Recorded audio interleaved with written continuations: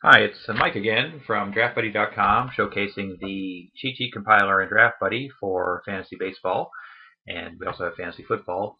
One thing I noticed yesterday from doing my video overviewing the baseball version of the compiler and buddy was that a lot of the cells in Excel, they have some little green triangles, which is an Excel feature that shows formulas that it thinks might be wrong. Now I can tell you that the formulas are not wrong. There's not a mistake in them, but they just have this error checking that assumes that maybe there is a problem with the formula, and Excel is trying to tell you that. So really, they are kind of annoying. You can see one up here on the Setup tab in the compiler, and but we can get to some tabs where there's quite a lot of them here. So you can see here on the ADP tab, pardon me, on the Cheat Sheets tab, the ADP column, there's a lot of these green triangles basically on every single one. It thinks there's something wrong with the formula for some reason.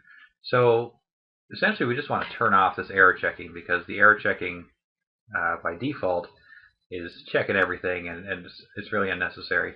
So just to clean up the look of the cheat sheets and the compiler and buddy overall, let's get rid of these things. So what I'm going to do is click on one of the cells that has the green triangle.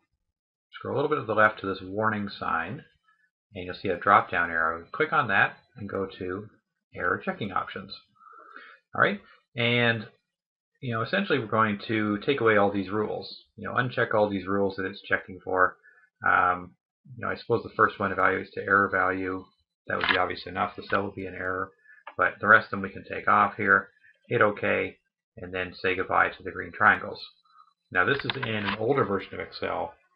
You can see I have the different toolbar, not the ribbon at the top, which came about Excel 2007. But so to find the error checking, say you want to turn them back on for some reason, you go to Tools, Options, Error Checking tab, and then I can check them back on if I want to and turn them on. Okay, so now in a newer version of Excel, and this is Excel 2007, I believe, I have a similar problem. You can see I have some formulas here which are showing the green triangles. They're going to be on some different tabs in here. Oh, not the cheat sheets. This is the football version of the compiler, by the way.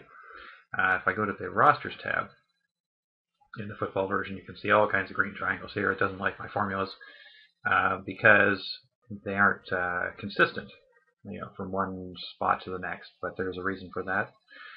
Again, the formulas are correct. It just thinks there might be an error. So similar process. Click on one of the cells with the green triangle. Scroll over to the warning sign and click the drop-down box and go to error checking options. And then we're going to uncheck all of these checking rules that Excel is using. Hit OK, and then that looks a lot nicer without the green triangles everywhere.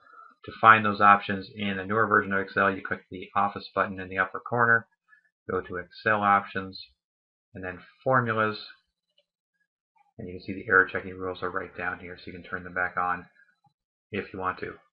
Okay, hit OK to make the changes, and there you're all set. So no more green triangles in your copy of the compiler or Draft Buddy.